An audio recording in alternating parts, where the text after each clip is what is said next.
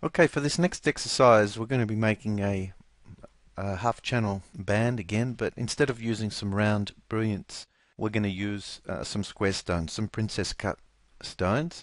And if you look at the actual ring band itself, it's a fancier ring, just with some more detail. And I'm just going to show you another method of making a ring like this. We're going to use a different technique, so hopefully this covers you in the event that you have a job like this that comes up. Okay, let's get into it. So my perspective view is maximized here. If yours is not, just double click on the perspective window to maximize that. We'll come back across to our gauge tool and I'm going to select a different size. Let's make this a size L1/2 today. And once again we click the check mark to accept that size.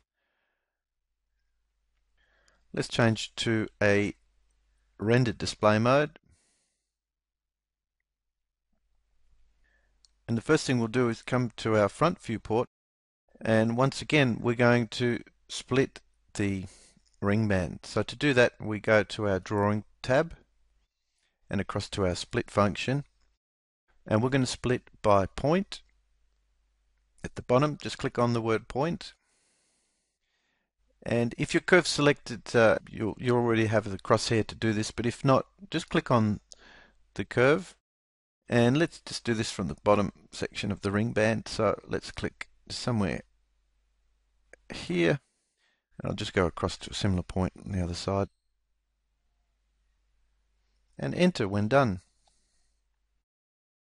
So just one thing, if you note down at the bottom of your screen, it does say that one curve has been split into two pieces. And you can click on the bottom section of, or the top section. So we'll start with the top section of our ring band in this case. I'm going to flip across to the perspective viewport. So what we want to do is come to our jewelry tab and run our channel studio. More than likely the channel will be flipped in the wrong way, so just flip the channel here, right way up.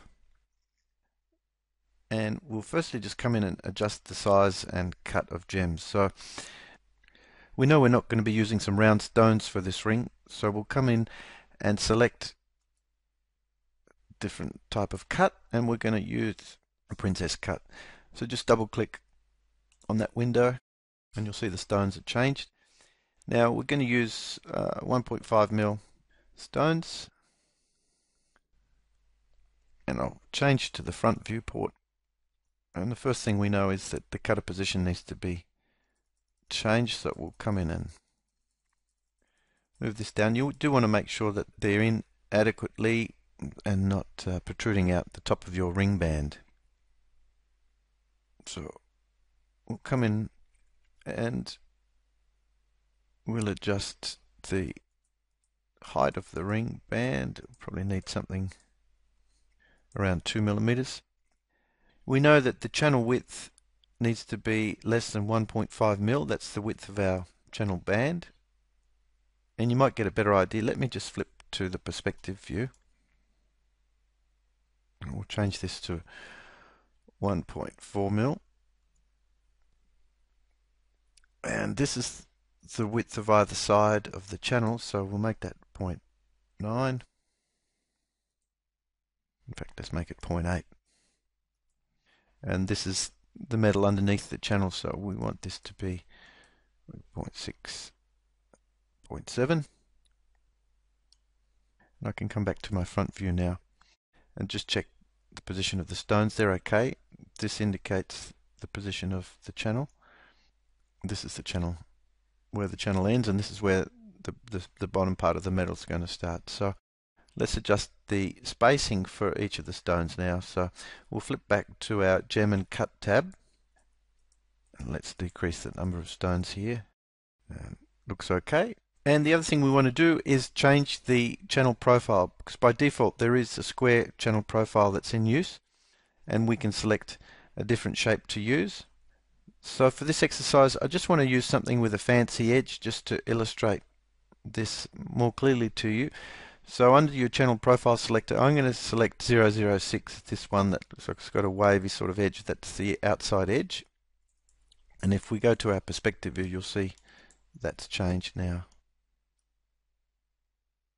So now the next thing we have to do is create the bottom part of our ring. Now, in a previous exercise, I showed you a way to do this using the dynamic profile tool. But when you've got a more complicated shape like this, the dynamic profile is not the tool to use. We'll actually do it another ways. So let's close off the channel builder tool. Just drag this around so you can see this easier.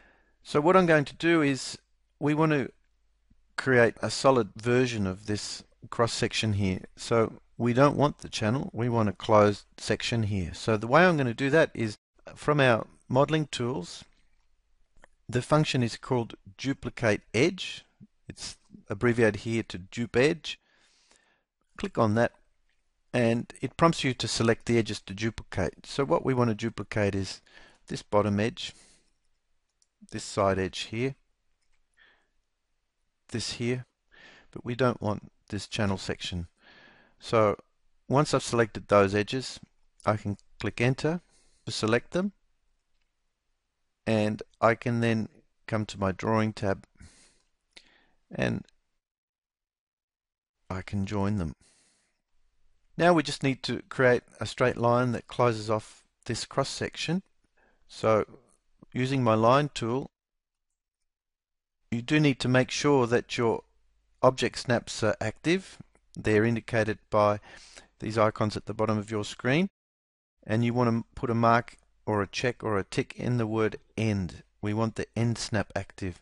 If your object snaps are not active, you can click on it at the bottom of your screen to activate them, and the word OSnap, which is short for object snap, will go bold.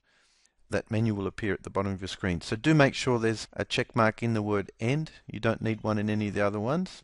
I'll leave my quad on, that's okay. Now when I move my cursor over towards the end, you'll see that my cursor does change. And if you look here at my cursor, it says that it's found the end, and that's going to be the start of my line. So I click to indicate the start of my line, and I come across to the other side of my cross section, and it finds that end, and it says end of line, and I click there once again. Now I need to join that line to the purple outline curve there. So holding my shift button down, I can click once to select that and my other curve. Make sure both are selected and join to join them both. So what I might do is, just so you can get a handle or an understanding of what's happening here, I'm just going to hide the top channel, and I'll also click my middle mouse wheel to select the gems, and holding my shift button down, I'm going to come across to the right hand side of my screen and hide all of that, just so that we've got that cross section active. In fact, let's even hide the top part of that curve. Just so you can visualize this, what we're going to do is we're going to sweep this cross section along this path, this curve, to create a surface, and that's going to create the bottom section of our band. So to do that, we come to our modeling tab, and the command we want to use is sweep one rail. It prompts us to select the rail. The rail is the path, if you like, that the cross section will follow. So that's this bottom section of our curve, and we don't have to hit enter. It just asks us to select the cross section. So we'll click on the cross section and press enter when done, and we'll press enter again a second time. And you don't need to change anything here. The style should be just set to freeform is okay, and we click the OK button here to accept that value. So you'll see now it's created the bottom half of my ring band. The other thing to note is that this is an open surface, so to join this to the top half of the ring, it does need to be closed. So we can simply select the surface now, and using our cap tool, we can click cap to close that section off. Okay, so let's come across, holding our shift button down, we'll unhide the top section of our band, and we can simply join the two together using the Boolean function. So select the top section of the band, holding your shift button, select the bottom section of the band, and click on Boolean Union to join them. And the next step is to remove the metal in the top section using our cutters. So we'll click on our middle mouse wheel and say select the gems, and we'll come across to our jewelry tab and run our Cutter Studio. Now once again, as we had with our rounds, we don't want the cutters cutting into our channel. So we'll come across here and we'll scale this down to about 90% of the original size. And you'll see that that's now the top section of the cutter is not cutting into the edge of my metal. That's what I'm trying to avoid, because we don't want to eat into the metal that's already there. Now if I go into my front viewport, you'll find it much easier to see what's happening with the cutters if you stay in this viewport, and especially if you are in the wireframe mode, you'll be able to see the cutters cutting through the metal here. So just to point out here again, this is obviously the inside edge of our band. This represents the wall thickness in the bottom of our band. So we don't have to worry about what the cutter looks like up here. What we're concerned about is just cutting an aperture or an opening at the bottom of our stones. So what I normally do is come across here to adjust the scale of the cutter, because we don't want it cutting into the metal at the top of our ring band. So change that scale to 90%, and don't forget to tab to change that. Don't worry about the seat, because that's not going to be cut out. All that's going to be cut out with the cutters is the cutter will intersect in this area, and this is the area that's going to be removed. One thing you can do is just increase the size here of this opening here, and some people do like to flare this outwards, which you can do, and we can say OK, clicking the check mark to accept that. So now let's go to our perspective viewport. So we're going to do a Boolean difference now. We're going to remove the cutters where they intersect with our ring band. Click on your middle mouse wheel, select the gems, and let's hold our shift button down and come across and hide those gems. And we'll go to our modeling tab and over to our Boolean function and run the Boolean difference. The Boolean difference is asking us to select the surfaces to subtract from. That's our band. And we click enter to continue. And what are we subtracting with? That's the cutters. So you can click anywhere, either in the top or inside where the cutters are. And click enter.